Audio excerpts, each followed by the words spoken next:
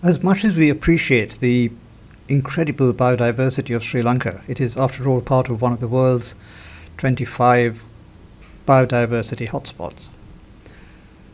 We rarely stop to think about where this incredible diversity came from in the first place. We're handicapped because Sri Lanka has a very poor fossil record. All the fossils we've found up to now in Sri Lanka date to just a few tens of thousands of years. And this means that we have a fairly good idea of the animals that lived on the island during the last ice age. For example, you've obviously heard about the hippopotamus, the rhinoceros, the lion and tiger and so on that are supposed to have lived on the island, known from these recent fossils that have been found. But truly ancient fossils from millions of years ago have never really been found on the island except for very small deposits that are not very informative. But we can take it for granted that most of the diversity on Sri Lanka came to us from India, indeed as humans did a few tens of thousands of years ago. But where did plants and animals get into India from? They must have come either from Southeast Asia or from Africa.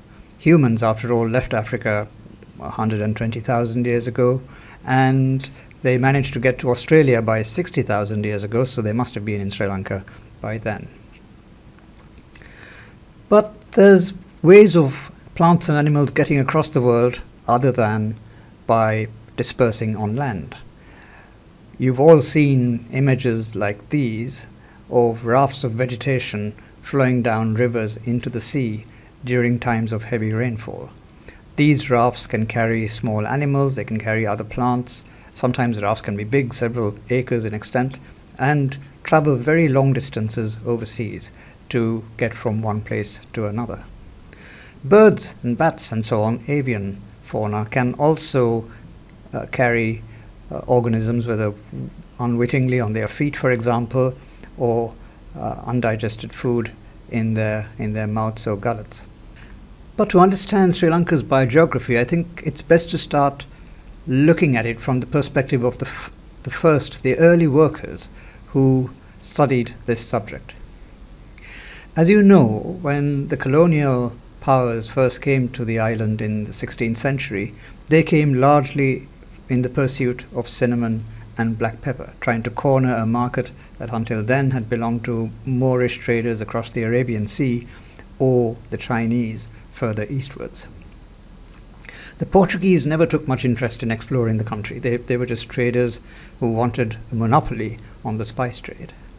But by the time the Dutch replaced them in the 17th century in Sri Lanka and southern India, they began to look for other plants of medicinal interest because they'd discovered several plants in South America by then that were of substantial commercial importance.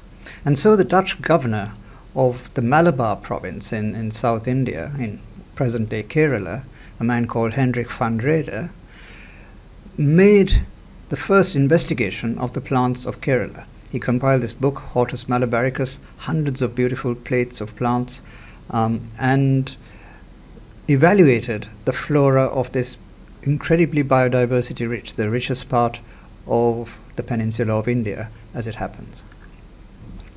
Not to be outdone, his counterpart in Colombo commissioned a Dutch physician in Colombo, Paul Herman, to explore the plants of Sri Lanka. And Herman made a collection in the western province. He couldn't go further inland because the King of Kandy prevented the Dutch from entering his kingdom.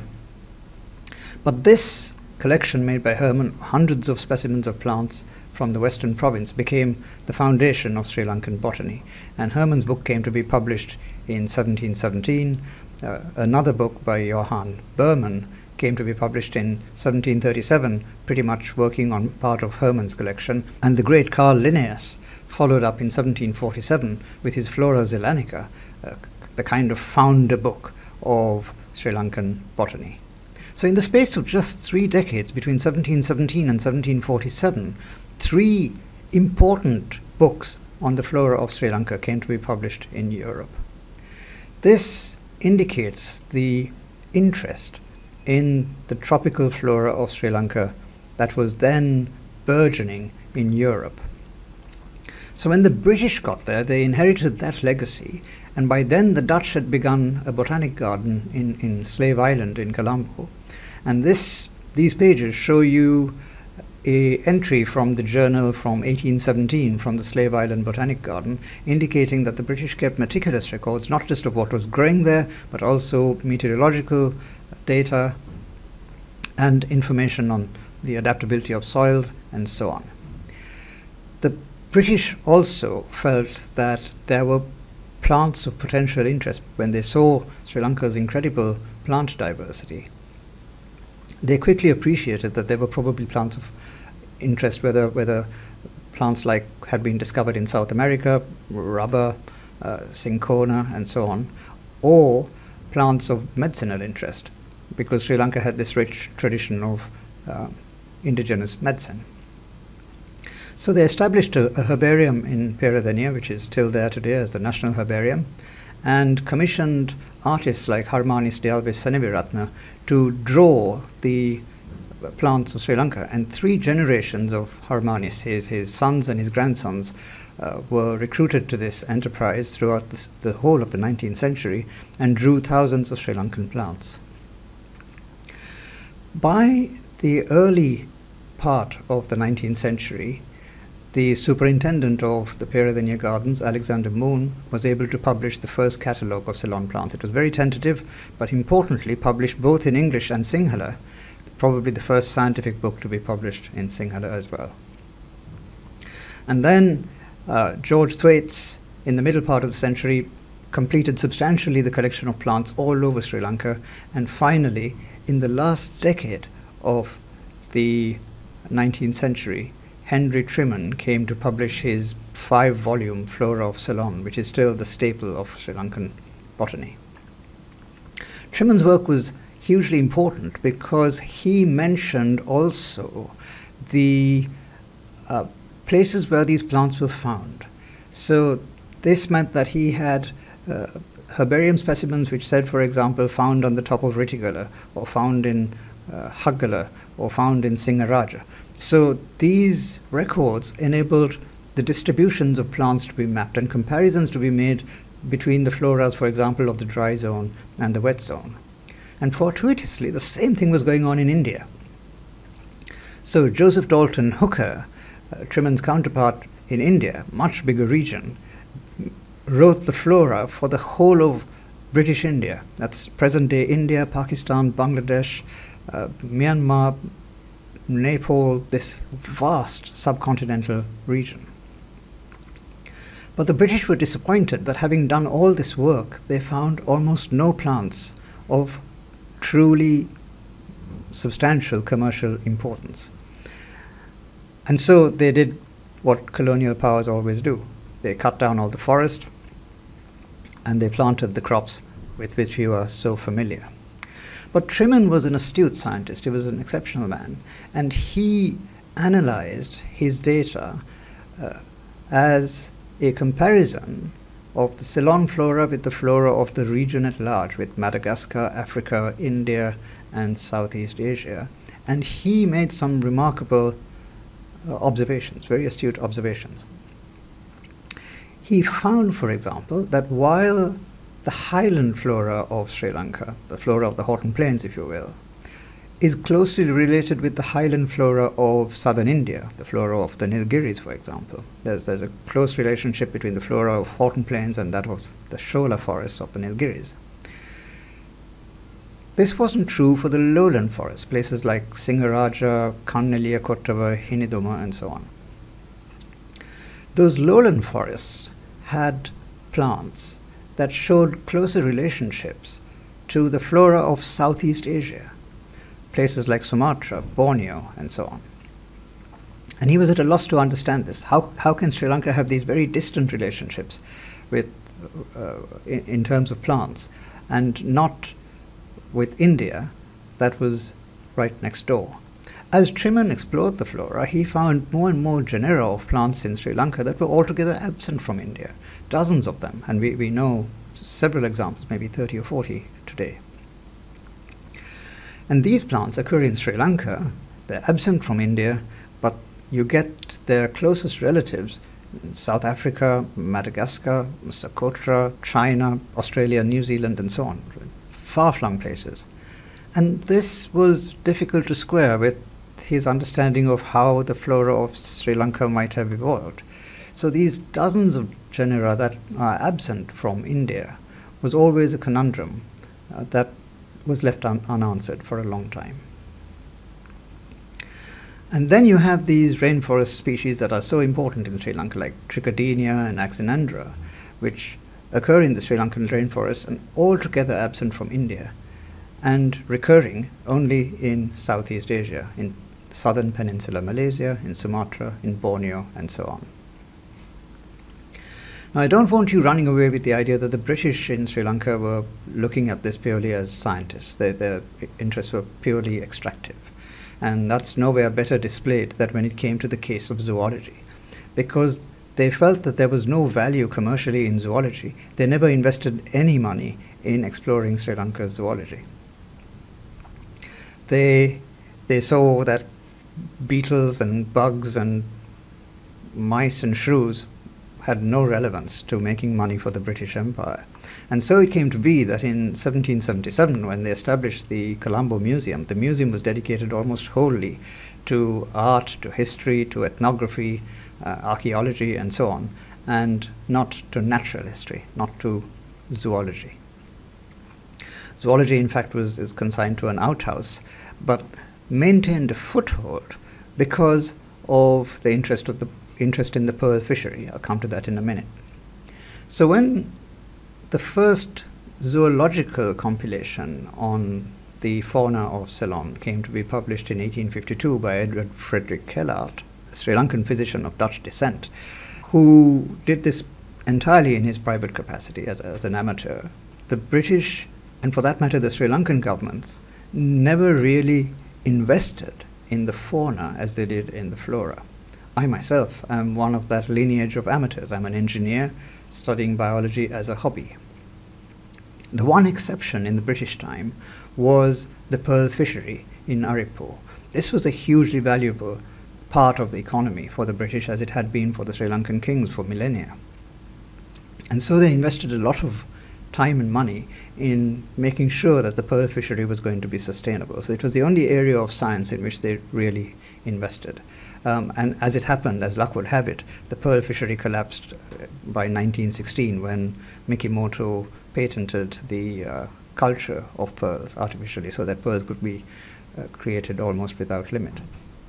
But so important was the fishery that when the first British governor, Frederick North, built himself a mansion in Aripo to supervise the fishery with, and Georges Bizet, the French composer, made Doric House the setting for his well-known opera, The Pearl Fishers, which was set in Manor. But while all this was going on, another man, quietly in the jungles of Borneo, Alfred Russel Wallace, was exploring the animals. And he came to realize some remarkable things about the distribution of animals worldwide. Wallace was a genius. He was a contemporary of Darwin's.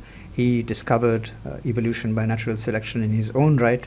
Of course, Darwin got priority because Darwin had done a huge amount of work on it, but Russell had made the discovery about the same time.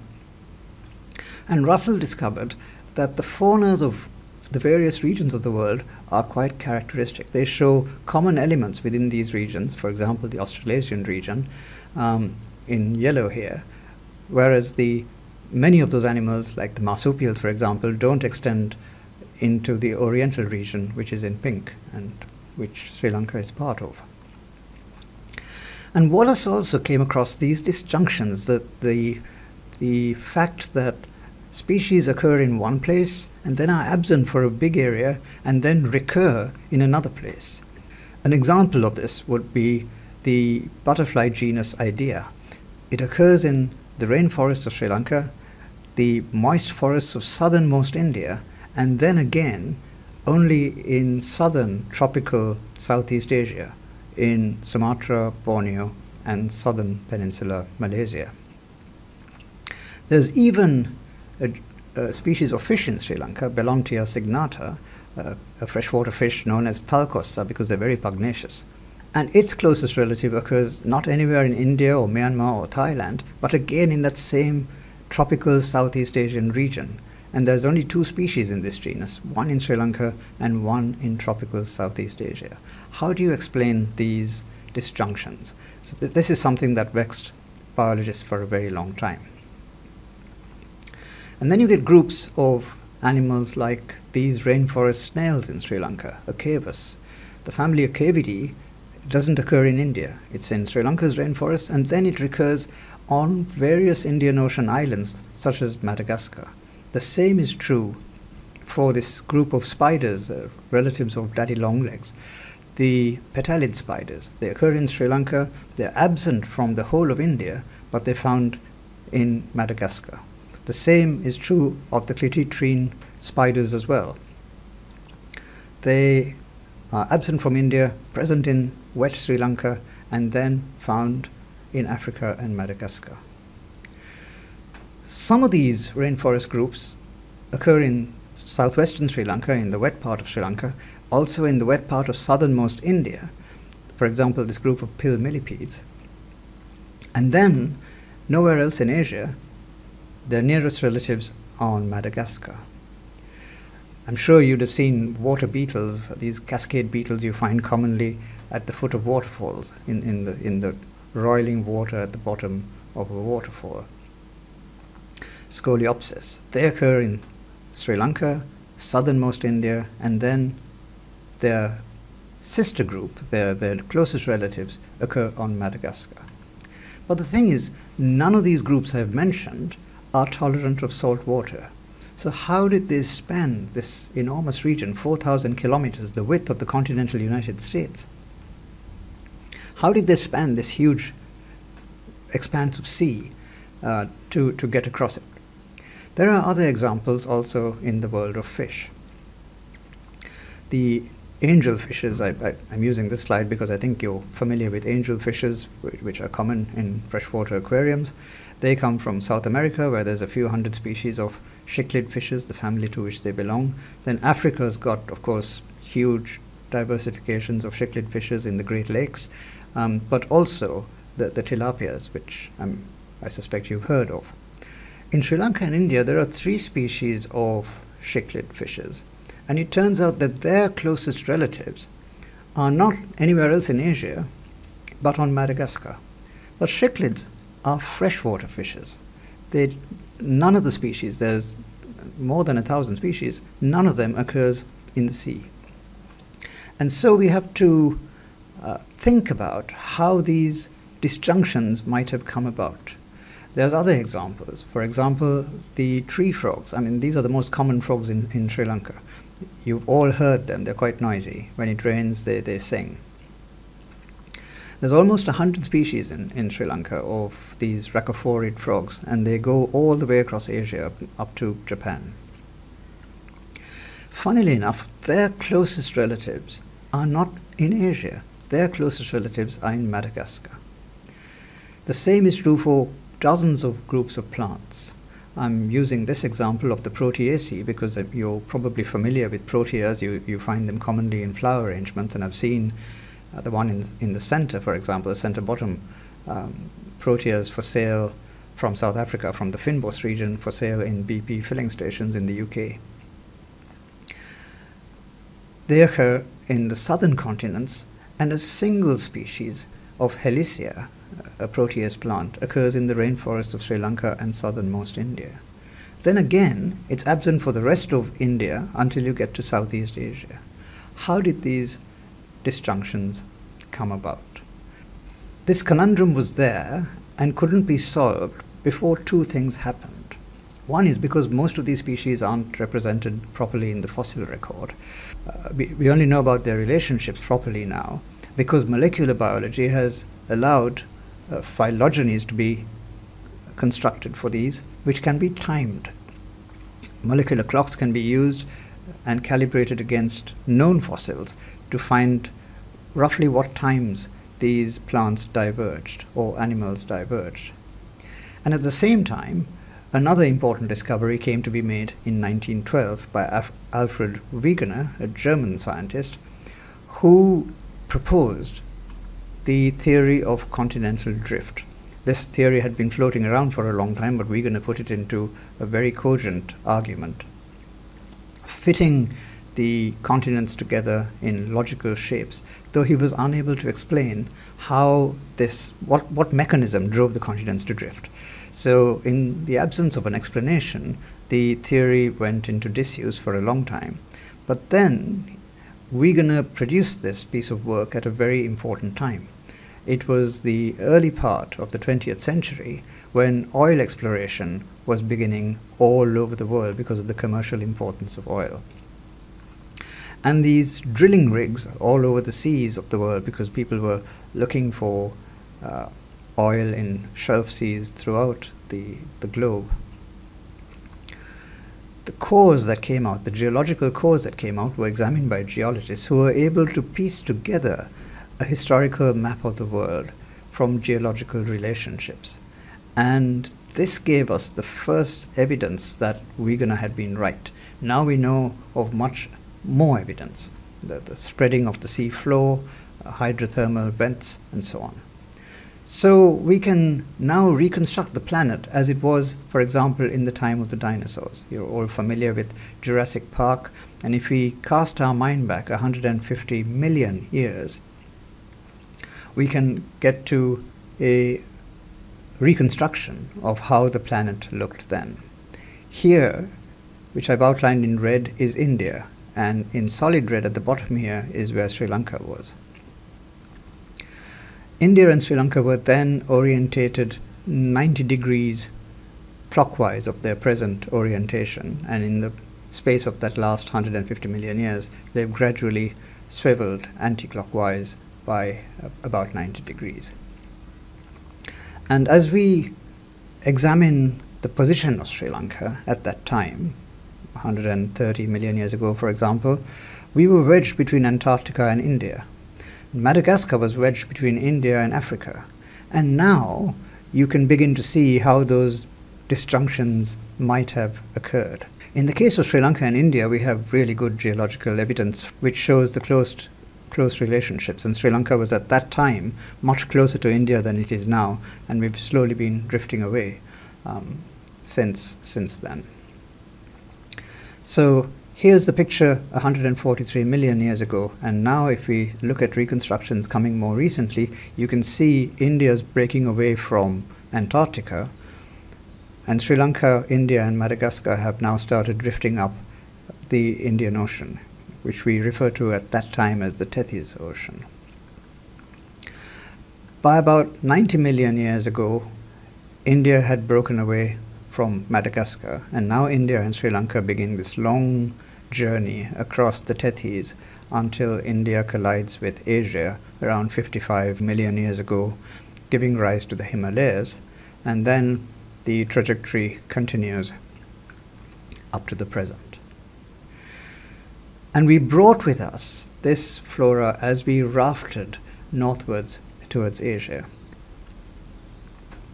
But, of course, bad things happen. And in our case, they happened twice. Around 66 million years ago, when we were roughly where I've shown us here, a meteor several kilometers, tens of kilometers wide, it might have been a comet, it crashed into Earth with tremendous force in the region of the Yucatan Peninsula of Mexico, this region here. And you can see where we are at the time.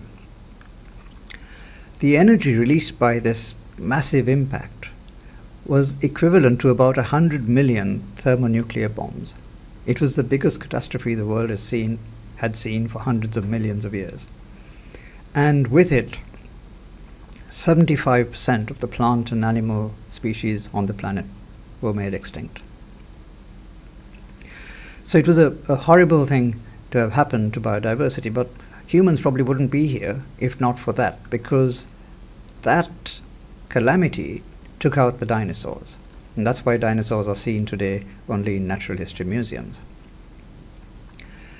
As if that weren't bad enough, we had a second disaster, a massive burst of volcanism on India, centered around the region of Mumbai, which released about 1 million cubic kilometers of lava onto India. If you think about 1 million cubic kilometers, it's like burying the United Kingdom, the whole of the UK, under 5,000 meters of lava. A huge volume of lava. And so this double whammy had the effect of wiping out most of the biodiversity on India and Sri Lanka. On Sri Lanka, we don't know of many vertebrate groups that survived. Of course, the blind snakes probably did, the Gyropylidae. They live mostly underground, feeding on worms and things that they find underground. And so they might have been protected. The giant scorpions live in leaf litter in the forest, and they might have been protected, as might those petalid spiders I told you about. Similarly, the pill millipedes and these Scoliopses beetles, the water beetles, might have been protected by underground water systems. There seems to have been one species of ant on Sri Lanka that's really important that survived, but we're not still sure whether it actually came to Sri Lanka after we met with Asia or whether it was there before. It might have been after.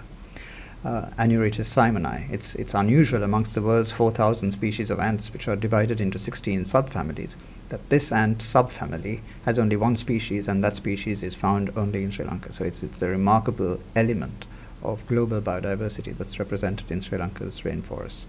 And these ants live inside twigs, which might have given them some protection.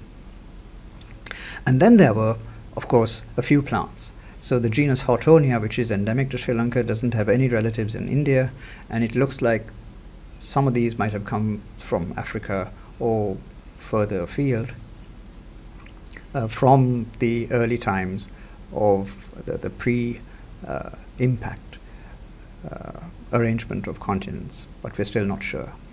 On India, we have two charismatic examples of survivors of this catastrophe, and both were discovered by friends of mine. The frog on the left, the bizarre-looking frog, Nasica batrachus, was discovered by Professor S.D. Biju at the University of New Delhi about 20 years ago.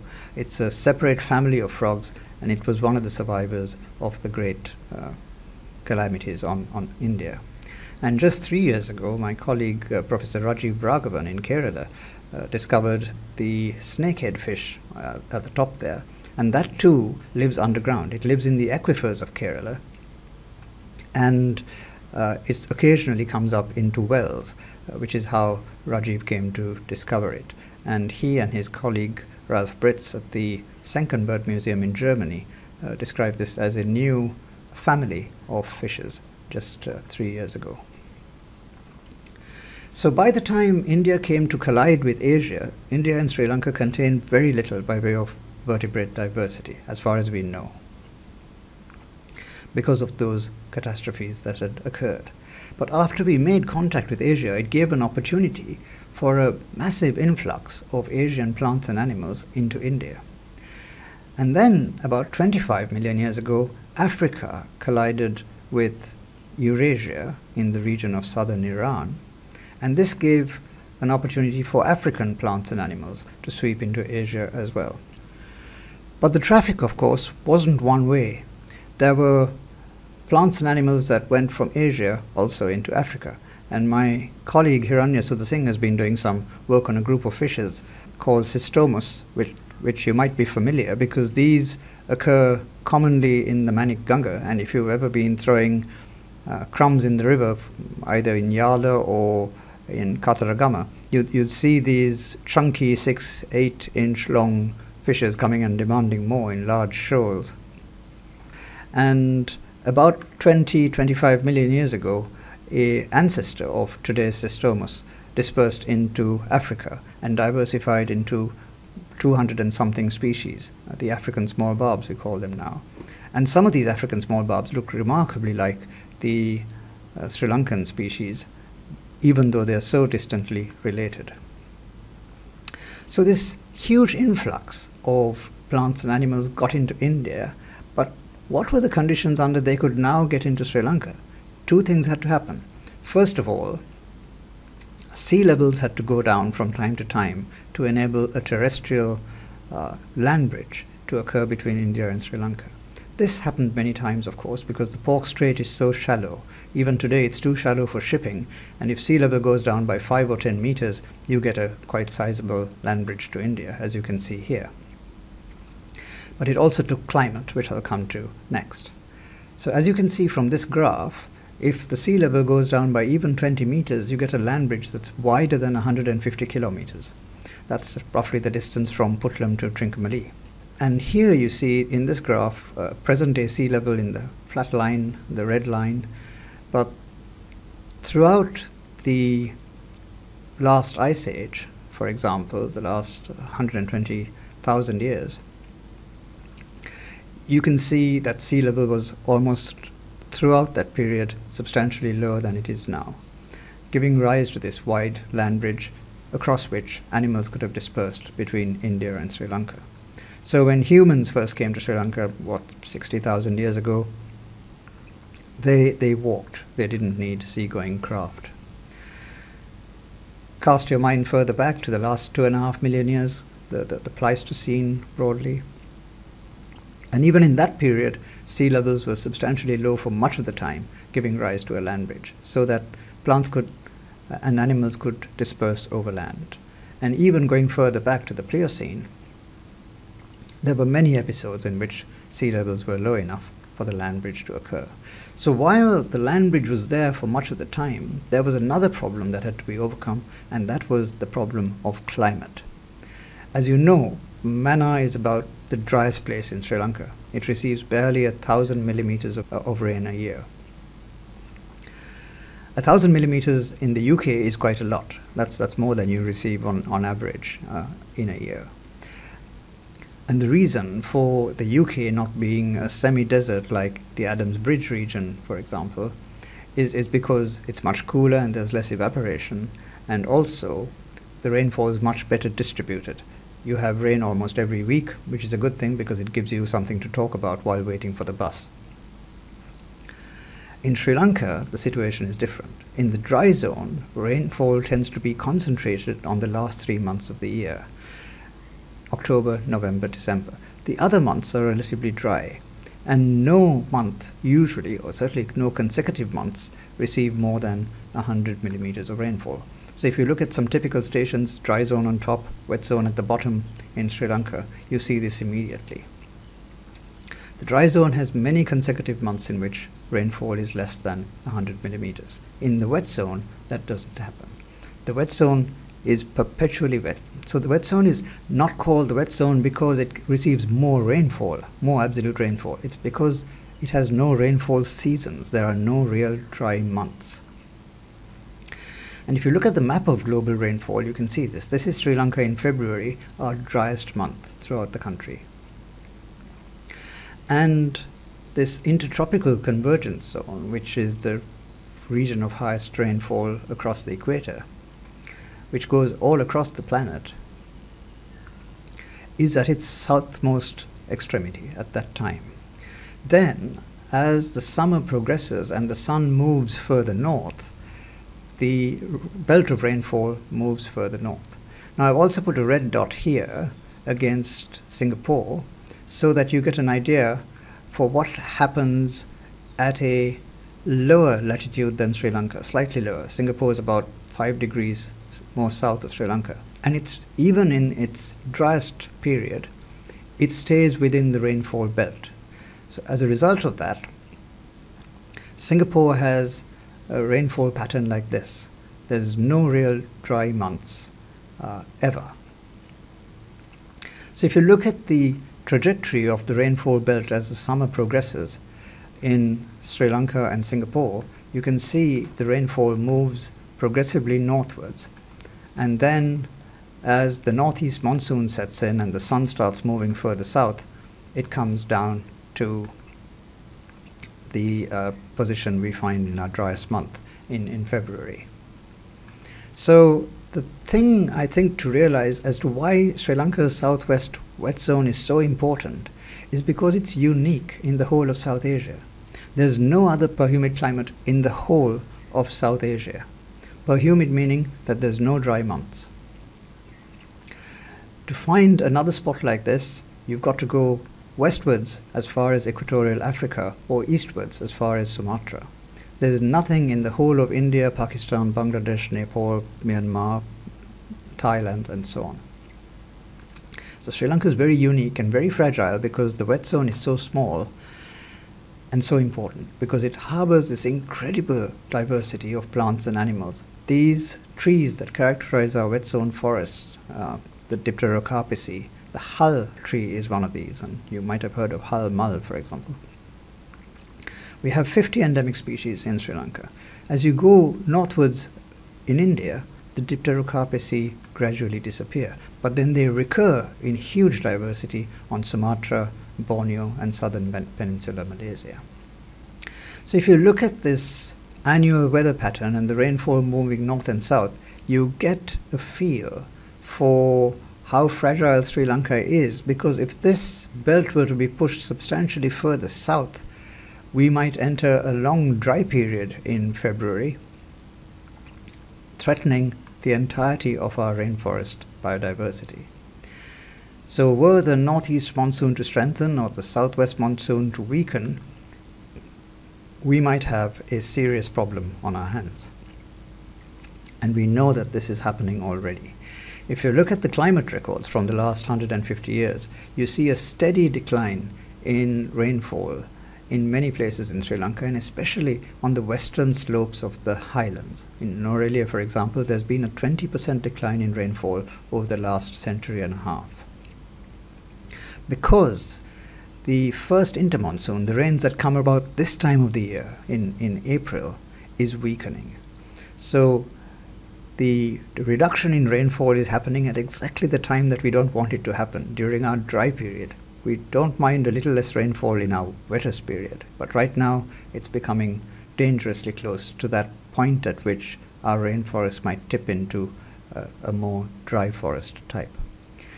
Of course, the increase in global temperature of a degree Celsius in the last century is not helping either, and this is predicted to go up some more. So we really don't know. We can't model what's going to happen, but we're not really going to focus on that right now. What's relevant to our argument is between 30 and 20 million years ago, Sri Lanka was transitioning across the equator, because Sri Lanka and India, of course, were moving north towards Asia. So we were at this kind of position where Sri Lanka was around where Singapore is, or even a bit further south.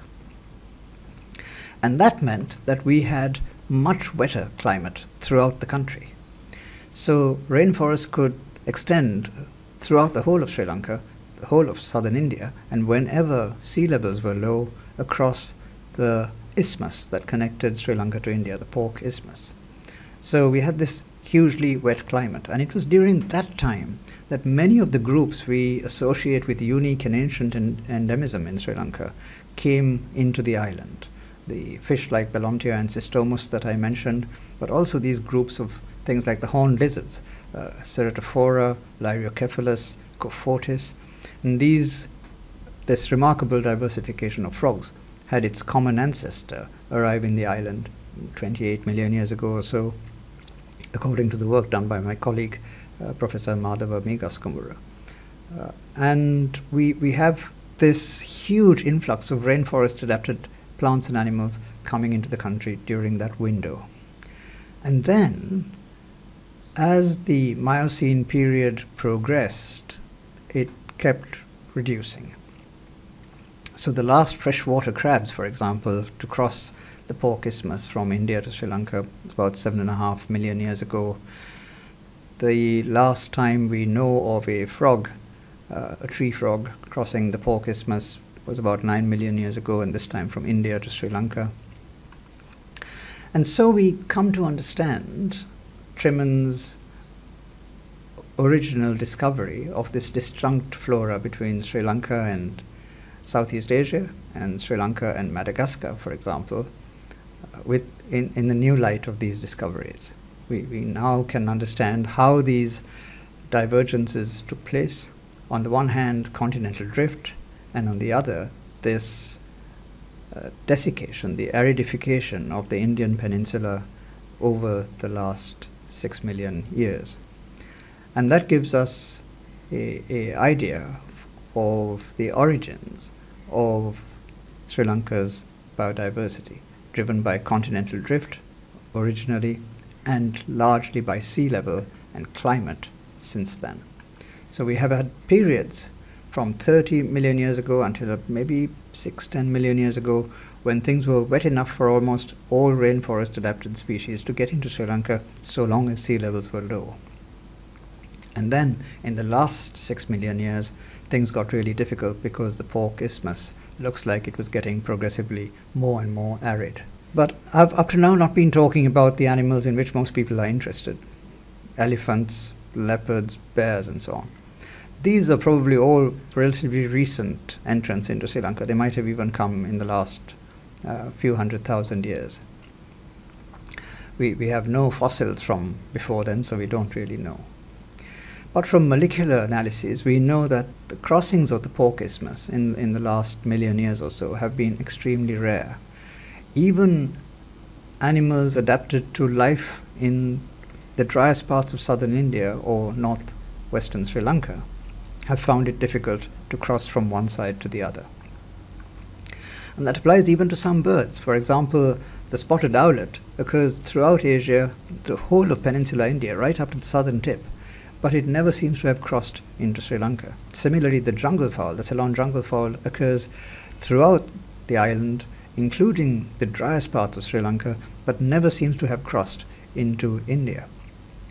Of course, this might have been for ecological reasons and not just for climatic reasons. They might not have had niches in each other's countries, but that's another study.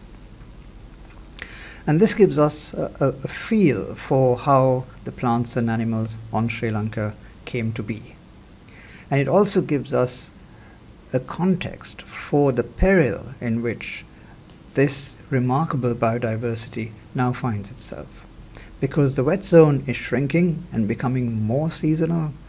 A dry period is extending into April, which is a big worry, and the wet zone forests have now shrunk because of human attrition. They've shrunk to their lowest extent, probably for the past 150 million years. This is a very worrying phenomenon because the diversity that's contained in these forests is disappearing. Already dozens of plants have become extinct in Sri Lanka. We know of many frog species that have become extinct, and so on, in the last century. This is a matter of grave concern. And this map of forest distribution is from 30, 40 years ago. It's not recent. And you know the kind of depredation that has been occurring to our forests in recent years.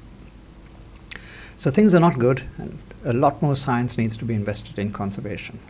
And amongst the people investing that science in conservation is my colleague Hiranya Sudhasinghe, whom I must acknowledge because he studies especially the biogeography and evolution of freshwater fishes, published an incredible number of papers in Sri Lanka already. He's not yet 30. And so he's helped me to refine my ideas as I've presented them to you today. So that's pretty much what I wanted to say, and if there are any questions, I'd be happy to take them. Thank you.